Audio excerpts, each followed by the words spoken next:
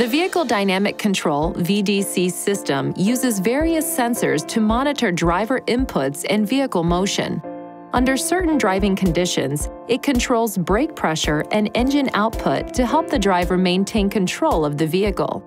VDC should remain on when driving, except when freeing the vehicle from mud or snow.